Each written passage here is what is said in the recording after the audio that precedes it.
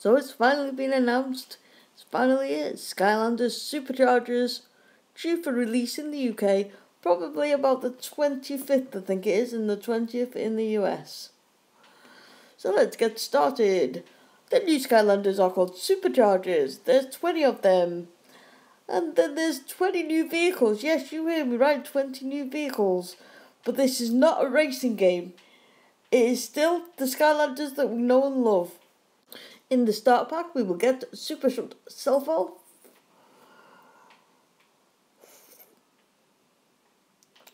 a Fire Skylander, a Spitfire, and a vehicle called Hot Streak.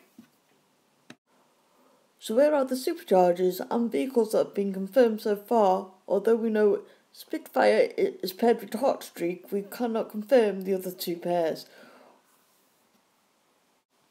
We have Stormblade and Supershot Stealth Elf, and the vehicles we have confirmed are Sky Slicer and Dive Bomber.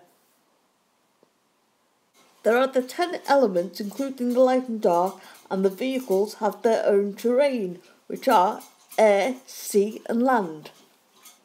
All Skylanders can drive the vehicles, however, only supercharged Skylanders can upgrade the vehicles after you've collected enough gear bits, of course.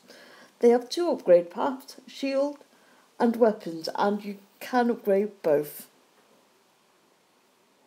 Each supercharger has its own vehicle, although all Skylanders can drive all of the vehicles, but if you put the supercharger with its own vehicle, it unlocks a time-limited special attack. Traps do have a part to play in the game, but in a different way. If you put a trap in the portal, that gives you a quick power to your vehicle. If you have a villain in that trap, it will give you a Sky Stone relating to that villain. It's available on all platforms, including the Wii and 3DS and tablets. You can buy the game without the portal. It's called a digital only pack because all portals are backwards compatible. As I said earlier, I think the release date in the States is the 20th, and in the UK and Europe it's the 25th. Hope you've enjoyed this video. Please give it a like and subscribe, and for more information check out the following YouTubers: Skylander Girl and Boy, Family Gamer TV, Coin Up TV, and the Asian Guy Gamer. That's it. I think I've remembered everyone I've watched, and there's probably loads more on the web. Thanks for joining me. See you again next time. Bye for now.